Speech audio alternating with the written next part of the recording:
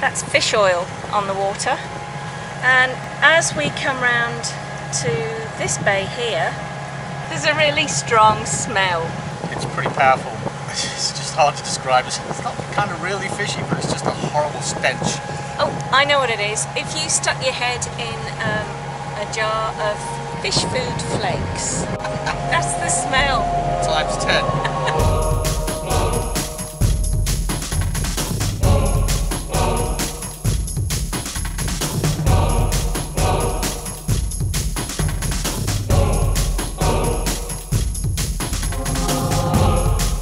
I'm Barry. I'm Ansha. This is the continuing journey of Sailing ABC.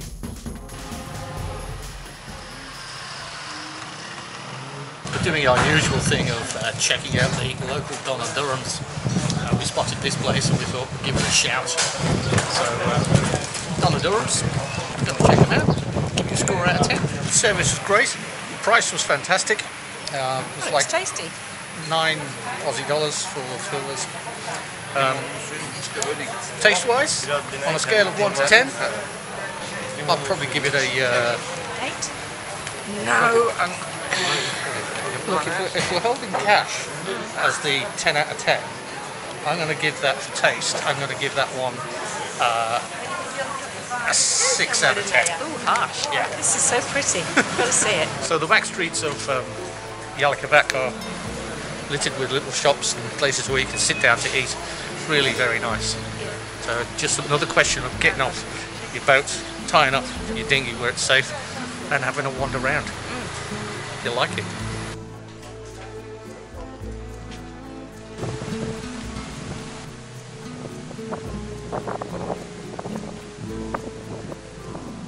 If you're provisioning in Yalikavak, then the macro centre has a really great range of food, but it's certainly not going to be very budget friendly. We did shop for some things in there, and well, we're lucky we got out without having to take out a mortgage, but really excellent food. This town is big enough to support several supermarkets. There are the usual BIM and the A101 and Migros, as well as the Macro, and also a Carrefour Gourmet, which is a place that we also went, which has a great range of stuff. While we're here, we thought we'd check out the marina, and quite tight security to get in. HES code, obviously, but also there's a X-ray machine for your bags and camera. So you would feel that your boat was secure if you had it here? Definitely. Unless the robber's got a HES code and is not carrying anything that might be lock-picking material. That's true.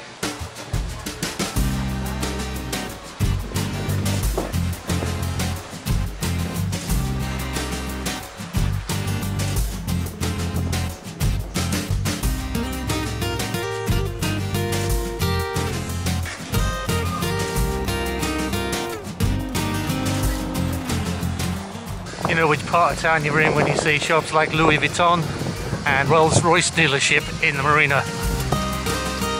Kiss and her pirates.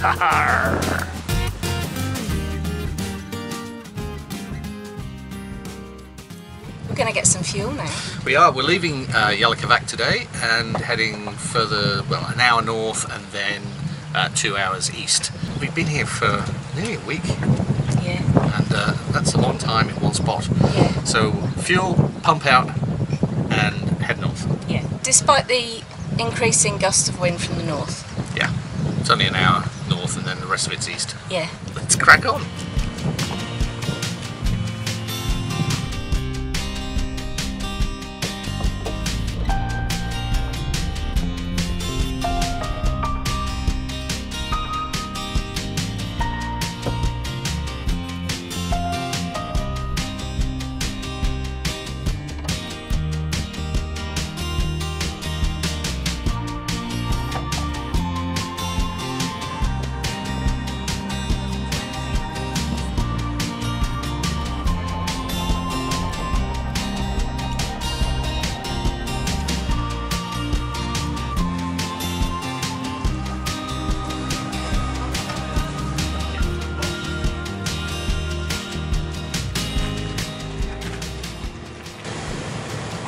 So that was 111.85 litres of diesel.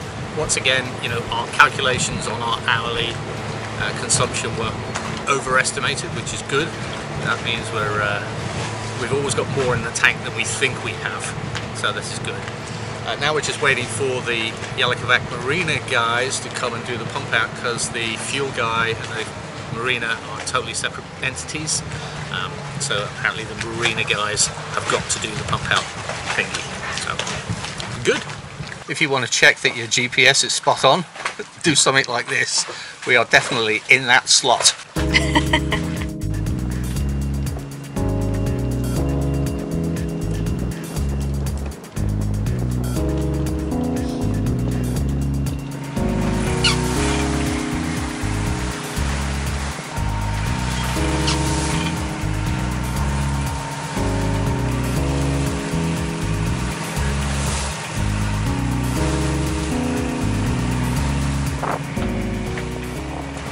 Sail's given us an extra knot of speed over ground.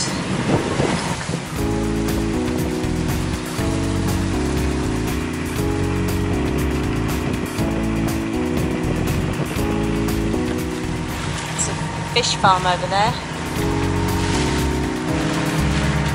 There's actually quite a few. We're going to this island here. And we're about half an hour away. Big fishing net there.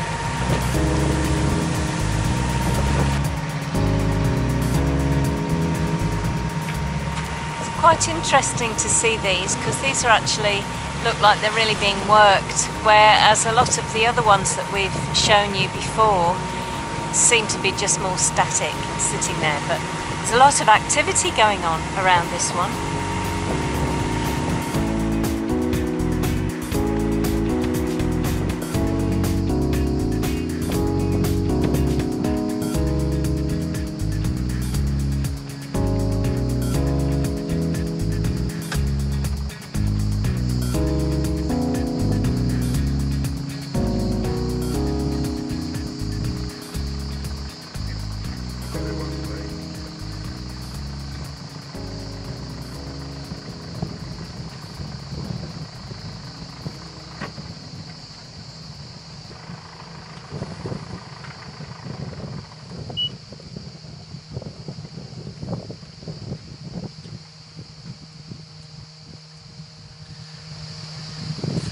We have arrived. We are at Sale Adessa, which is a little island. Yeah, not even marked on some of the anchorage websites. It is marked on our chart, so we thought we'd stop here. And it's pretty good. It's kind of well protected. I mean, right now it's early morning and it's flat as a pancake, but once that Meltemi picks up in the afternoon, the shape of the land here funnels in the wind in an odd way, and so we do get quite a bit of large waves coming in from the south, pretty much, or southwest. Even though it's a northwest wind blowing. Yeah. Yeah, but even so, it's not been rolling, it's not been uncomfortable, it's been a little bit, there's been movement. It is a very, very busy spot. The channel has a lot of boats going up and down it, and so eventually you do get their wake coming in. Yeah. This particular anchorage is popular, to say the least. Lots of day trippers. I mean, it's the middle of summer, so, you know, I suppose you can expect that. But they do like to play music very loud. And as an ex-DJ, I can tell you it is out of order. He's just a grumpy old man now, isn't he? No, I mean, it's stupidly loud. Yeah. We're anchored in 9 metres of sand here. The water's really clear. There are some small patches of weed, but hardly anything to be concerned about. One of the kind of interesting things about this little island is that there are about 5 or 6 abandoned villas that are just on the bay here, and we thought that we might go and have a look at them this morning. Yeah, might do. Maybe. Or maybe when we come back. We've been here for what, 3 days? 3 nights. 3 nights, and we're sort of like eager to move on, actually. Yeah. So we may come back here on the way back and it's quite possible it might not be as busy because it will be later in the season. It's a place that's worth coming to because it's slightly out of the way, and it's certainly not as busy as some of the other anchorages that we've been to that are along the popular route. So we're going to get the dinghy up now, and we'll just have another look at a couple of options where we're going to go today, and we'll see you when we're on the move.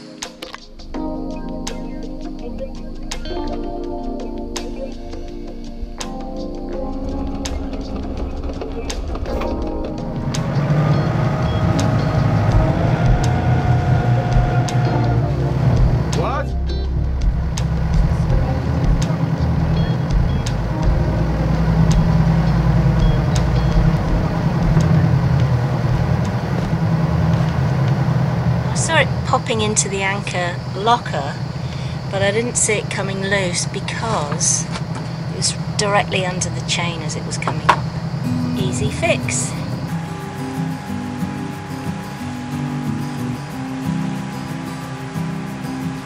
Around that promontory there is a little fishing town, and it's got a Migros jet and quite a few restaurants there. There are also quite a few hotels along the inlet to the bay, so if you are anchored anywhere around here you can get provisions. As we leave the abandoned villas at Sala Edessa on this little island, if anybody knows why they were abandoned, we'd be really interested to find out. Just tell us in the comments below.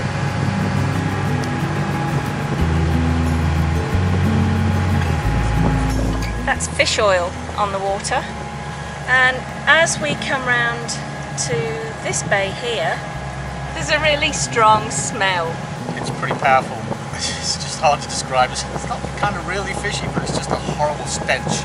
Oh, I know what it is. If you stuck your head in a jar of fish food flakes, that's the smell.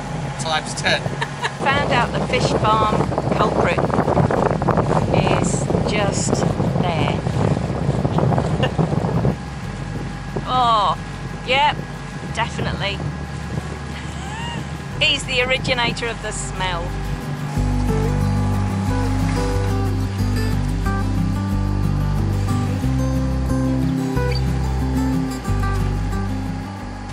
So this is our Plan A anchorage, and on the chart there's plenty of fish farms, and we can actually see a couple of them, but we don't know how, whether that one is actually truly there. So we're just going to poke our nose in and have a look-see. Yeah, because they seem to move them around, don't they? They do, yeah.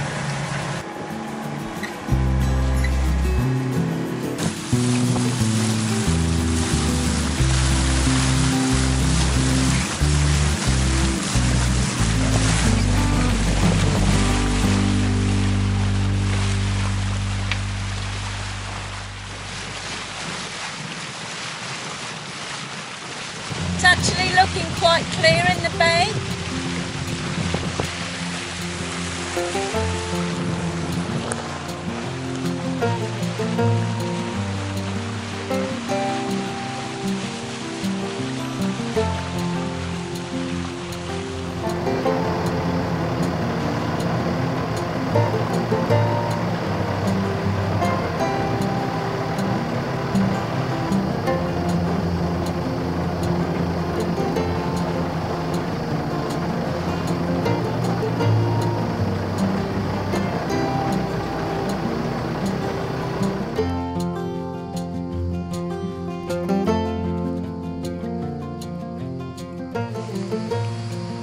This water is so clear. We're in 5 metres, is that right, Baz? Yeah. And we can see our anchor. So it's dug into sand. It looks as if, see that darker patch there? It looks like that might be a rocky bed. Not sure, because it did drag for a little while. Yeah, you can see the line where it came and dragged, and then it finally found what it wanted. Yeah, yeah. So we pulled back, and now she's come back to sit on her anchor, which she likes to do. But you can see the chain. So clear. Such a lovely bay. Like, approaching it, it just looked like a big flat nothingness. But as we came further in, It's just got potential for walks and swimming. Oh, there's an old building over there. We passed 3 or 4 little fishing houses where I think local fishermen live. But apart from that, it's absolutely still and quiet and peaceful, and as I said, gorgeous. Can't wait to get in the water. Then is Koyu. Quite surprising. The approach, you think, that looks sketchy, doesn't look like much. Too many fish farms. There is that. But then if you actually take the time to stick your nose in and have a proper look, it is spot on. Probably only enough room for us, but I don't think this is going to be a popular place. Won't be any tourist day tripper boats here, and it's not marked as an anchorage anyway, so people are not likely to be looking for it. It's really lovely. Yeah. It's kind of the place that people like us like to find. Yeah. Actually, learned about this place from Kev and Dee on Sailing Kestrel. Yeah, thank you. Yes. Good find, guys. Yes. Let's not tell anyone where it is. So let's go to land and fly the drone. Can we? Yes, yes, we can go and do that. Yay. Oh, by the way, I found this in the anchor locker. I was a bit concerned about it because it just suddenly dropped in when I was bringing up the anchor this morning, and I found out where it's come from. Just at the front there's a sort of little plastic plate that's got 4 bolts and nuts holding it together, and it's come out of there, so it's nothing majorly important. I'll find a knot for it, unless we can find the one that's in the anchor locker. Yeah. And put some Loctite on it and check the others while I'm in there. Next week on Sailing ABC, we fly the drone and we head further north along the Turkish coast to Didim. If you enjoyed this video, please give us a thumbs up. It really helps us out more than you can imagine. And if you're not already a subscriber, click the subscribe button. We'd appreciate that.